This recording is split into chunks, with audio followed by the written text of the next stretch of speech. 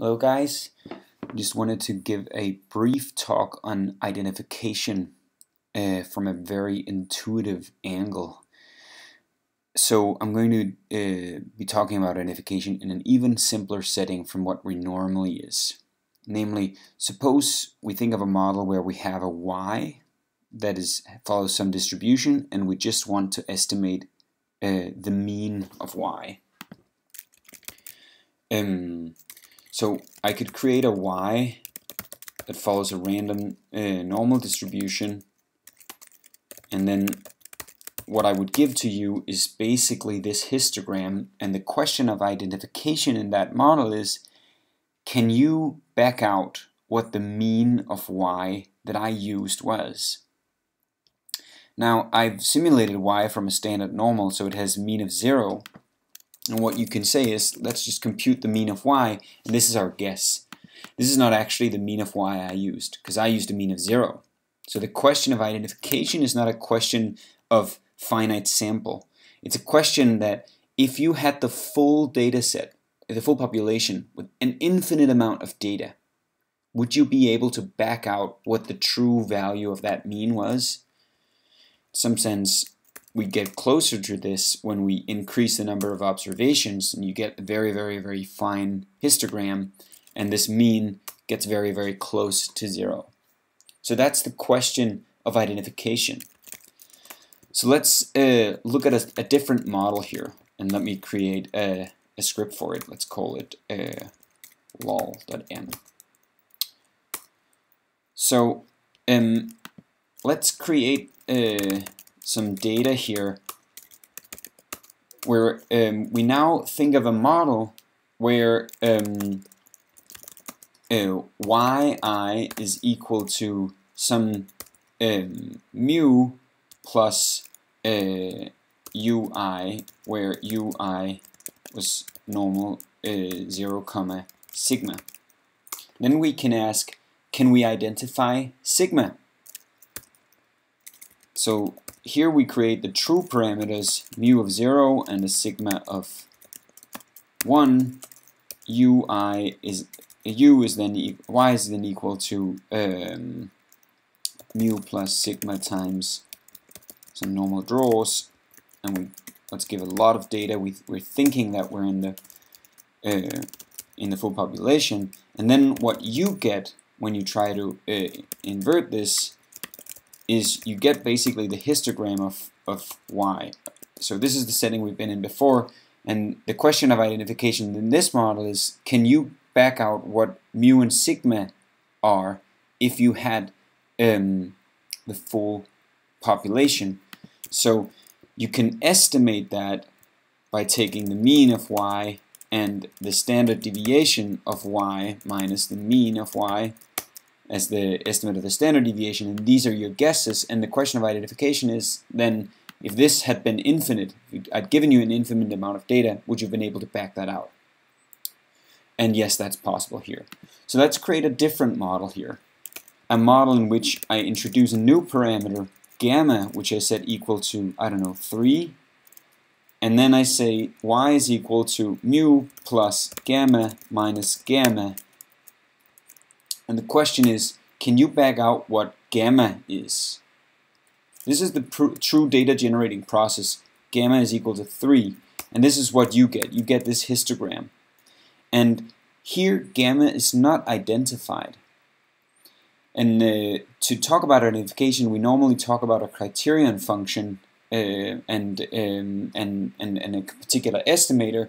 But to think of it in a more intuitive term, what you can say is, suppose I were to change gamma here, set it equal to 5, and then run this thing. Then I get the exact same histogram out.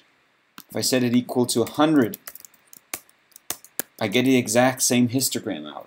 So it doesn't really affect my data what this gamma parameter is. I cannot identify it. And in some sense, you can say that, what if I think that this is the true model, that there's a plus gamma and a minus gamma, and in this case, that is the true model. I have added and subtracted a gamma, but you can still not identify what that gamma coefficient is. Now you may say this is a boring example, because I'm just adding and subtracting the same number. So here's just a different example. Suppose that I instead have a model where I have a UI and an EI.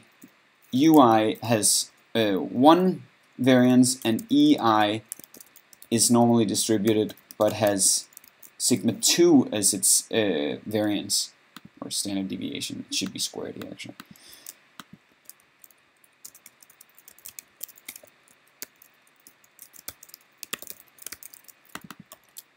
Let's write this as n. Alright, now I'm adding two different normal error terms. Let's look at what the data looks like that you get. Here, the data looks very much like a normal distribution here, but if I go about the same way here and compute the mean, it's 0 or very close to 0, and the standard deviation of y minus the mean of y is 2.2368. How can I back out what the two different normals that I've added were? And in fact, you cannot, because if you have two normally distributed variables with the same mean, then they are actually they together, the sum of them is normally distributed. So, and it turns out that if you take the square root of sigma 1 squared plus sigma 2 squared, then that is the variance of these two together if you think of them as one joint normal error term.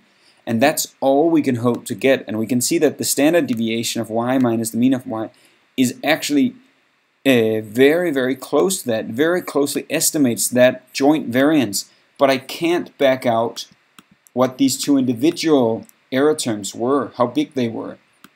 And the problem is that they're added together. I don't have them separately, so I could have this one be twice as big and the other one be half as big, and the histogram looks exactly the same. The data that you'd expect to get in the population looks the same.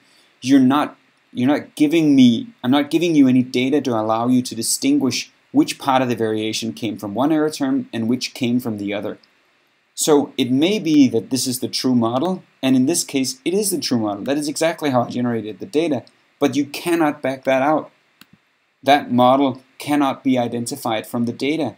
So if you believe that that's the true model, you're screwed. You can't find the parameters. So when we talk about identification and talk about normalizations in the class, is that we think about coming up with a different model, namely the one that we had originally, where we just have, we can call this our normalized model, where we just have one error term, right? And that error term has one variance. Let's call it sigma star. And that sigma star is equal to the square root of the sum of the two variances. And that model is identified. This sigma star is identified. So it's a different model, and it's the one we can identify. We cannot back out from which of the two error terms the observed deviation in y came from. So hopefully that clears out a little bit of the discussion about identification and normalization